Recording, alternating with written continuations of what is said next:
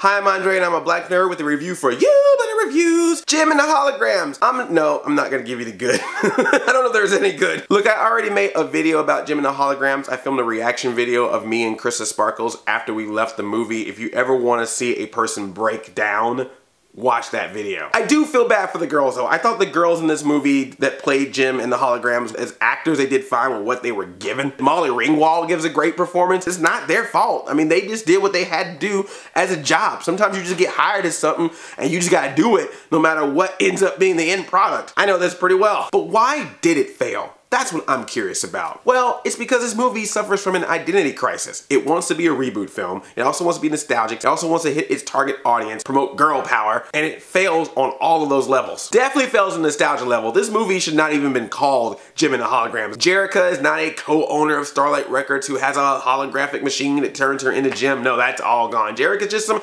average teenager who's had a video uploaded on the internet masquerading as JEM, and after 36,000 views, she becomes a success. Eric Raymond, instead we have Erica Raymond, her son, Rio. Rio is no one's son in the original series. He wasn't Eric Raymond's son, but for some reason he's Erica Raymond's son in this case, and also does not look like he's a teenager. This dude looks like he's 30 and he's playing like I'm a college student. No, I believe Paul Rudd was a college student in Clueless. I do not believe you a college student. I found out that he's the same guy who played the high school student in that Jennifer Lopez movie, The Boy Next Door. Who keeps casting this adult in kid roles? Showtime Synergy, she does that with her earrings, but it means nothing. It means nothing. Synergy in this movie is a little Eevee BB-8 Echo knockoff that rolls around and goes and shows holographic images of video cassettes of Jerrica's home movies, who hardly have Kimber, her sister, in them. It's just Jerrica and her dad. Oh, did I also mention that Synergy beatboxes? They have a moment where Jerrica and all the girls sing a song and Rio starts singing with them for some reason, and then Synergy just comes out.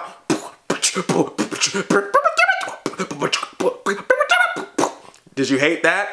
That happened in the movie. The only hologram that happens is when Jerrica finds all the pieces of Synergy to make him fully functional. We'll get to that later. And then Synergy projects a hologram of her dad telling her that he loved her. Again, just her, not Kimber, her sister. Jerrica, you are my JEM.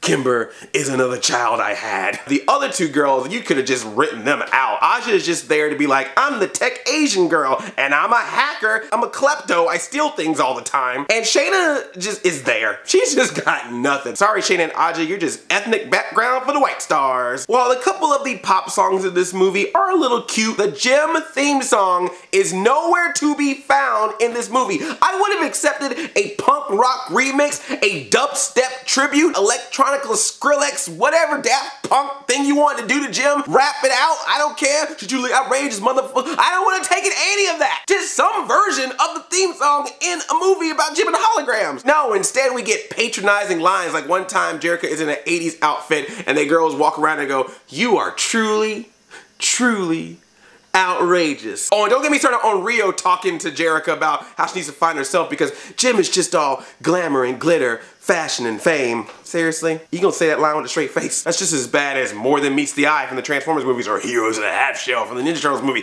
How dare you! The only true homage to the original series that you get is very early in the film. So the girls have to clean out their aunt's garage. Aunt is played by Molly Ringwald. She's poor and she's about to lose her store and her home if they don't get any money, even though Jerrica has this Synergy robot that can move around, make noise, and project holograms. Apparently that's not worth anything. And they find a bunch of old 80s clothes and put them on and do like a pretend music video, and the clothes that they're wearing are very reminiscent to what JEM and the Holograms wore and looked like. I mean, it's a Halloween Party City version of it, but it's still something. I'll take what I can get. Christy Marks, the creator of JEM, Samantha Newark, the voice of JEM, and Britta Phillips, who was the singing voice of JEM, all make cameos in this movie. Kind of feel like they were at it at the last minute. I remember seeing some article where Christy Marks, the creator of JEM, said she didn't even know the movie was being made until the day before the trailer came out. So I think some reshoots happened, but at least that was nice of them to be like, all right, we gotta give these JEM fans something since we pretty much ignored everything else about this franchise. Let's throw them in. But look, it's okay if you take an old property and want to reboot it. say what you will about those Bayformers. If you are mad about them not being faithful to the original Transformers, that's totally fine. You're allowed to have that judgment. But you cannot argue that whether you like or hate those movies, they have created their own identity. They were able to cater to a brand new audience who didn't have the nostalgia glasses on, and it was enough to make them a success. At least you made the bold choice of saying, sorry nostalgia fanboys, I don't listen to you, I'm gonna do what I wanna do. This movie fails at that. It gives us the same generic teen pop music story that we've seen in every single film, or that episode of Saved by the Bell where they had the Zack attack. A lot of people are comparing this to Josie and the Pussycats, which had a similar plot, which is funny because Josie and the Pussycats was a satire of these types of groups. And if I get one more movie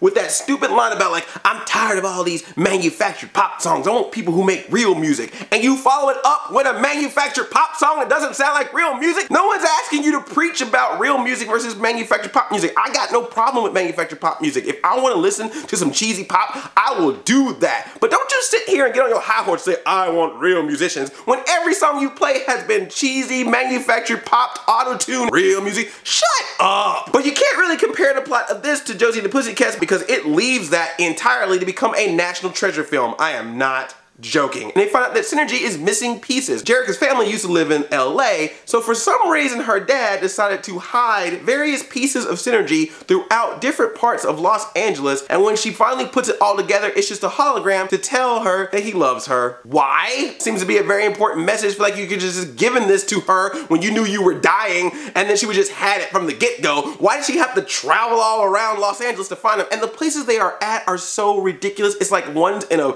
board underneath the Santa Monica Pier, and she had to move a pipe that was making a weird noise when wind came through it to find it. She's in a concert. The music went out, but she's like, we're gonna keep going. We're gonna play it a cappella. There's a wall of guitars, right? Like there's just guitars all over the wall. She picks one guitar, picks it up, starts playing it.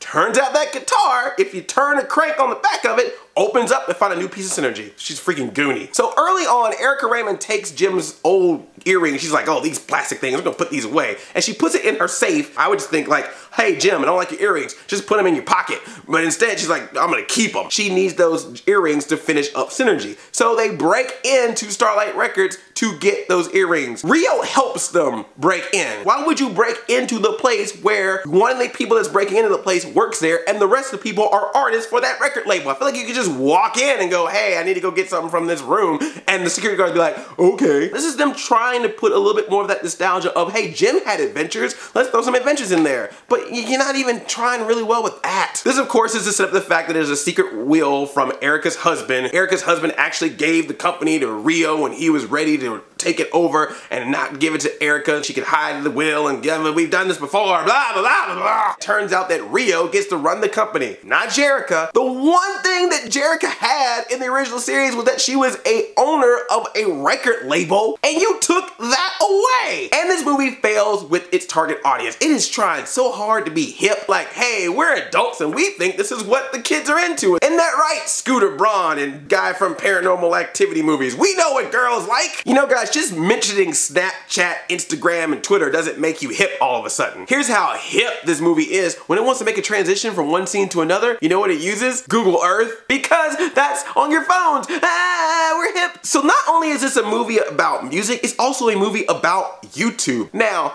look, 36,000 views in 24 hours is an amazing number for anybody who is a creator, especially if it's your first video. That's a really good job. But for Erica Raymond to do a press conference, reach out to these kids, send them up to Los Angeles, give them a full contract, all this craziness for 36,000 views, there are people on YouTube who sit in their bathrooms with acoustic guitars and then gotten 36,000 views. I almost feel like it was supposed to be 36 million and someone forgot to say the line right and they just went, whatever, we're not gonna retake that again. Sorry, Shayna, she said 36,000, we're just going with it. I'm not knocking 36K, that's a great job, but I don't think it's worth this entire plot of film that happens afterwards. Signing somebody up in a really bad contract after one popular video, that doesn't sound like a record label. That sounds like a multi-channel network. Hey-o! They were trying to mix YouTube clips with the movie. The music would then be part of the background. I was like, okay, that's a good way to start off a scene. But then there's moments in the movie where it's just nothing but YouTube clips. The beginning of the movie is nothing but but YouTube clips. And then even when they start trying to do the music as a background, they'll still cut back and forth between the movie and the actual YouTube clips. It kind of felt less like an innovative idea after a while and just started feeling like padding. Then out of nowhere, they do an anti-bullying statement where they have Jim reading her Instagram, and it's a bunch of videos, which are all connected, by the way, so when one ends, the first one starts with the right word. I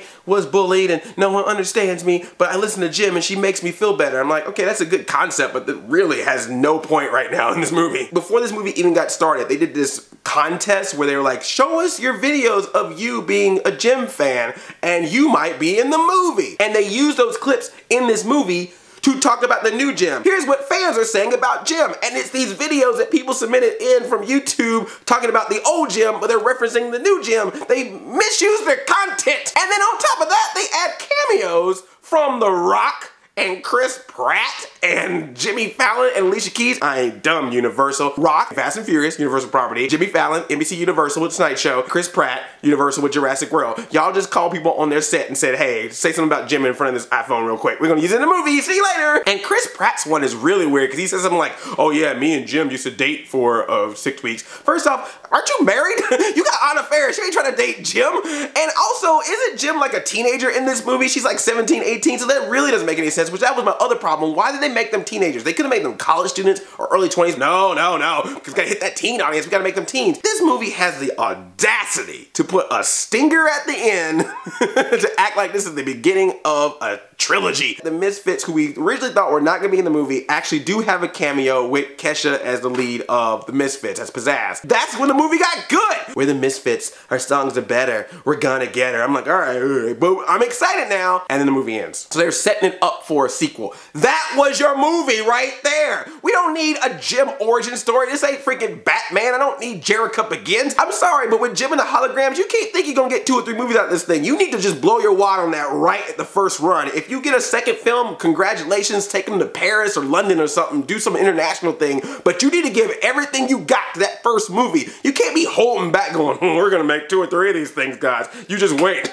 No. This movie had a $5 million budget. Only $5 million. That alone shows you didn't care. I know online web series that had bigger budgets than $5 million. $5 million at that point, you could have just kickstarted this movie. Put this thing on GoFundMe or Indiegogo. Get some Patreons on you. I don't get it. I don't understand how many ways that you F this movie up. People out there, myself included, weren't huge Jim fans, and that wasn't what upset them. For whatever reason, whether it was a nostalgia property or a girl's property or whatever you want to think of this movie doesn't give you anything different, and it doesn't honor the nostalgic property it's based on. This was a movie that was clearly made with no heart at all, and that is why people got upset. You shouldn't have ran into this going, this is a girl's movie or this is a teen movie. You should have said, here's a property, here's the great elements of it, music, technology, and sci-fi and adventure, something that we can play with and make it a good movie. You didn't do that, and this is why you failed. You have failed this property. So if you want your Jim, watch the old series, read the comic books that are out, or just don't worry about it all. And I just pray that Rainbow Bright, Strawberry Shortcake, and the Care Bears get a better chance when they eventually get rebooted to the big screen. I love you like a play cousin. I'm Audi 5000, Chain Chomp Yomp, and Power Rangers, learn your lessons from this, please. Yomp.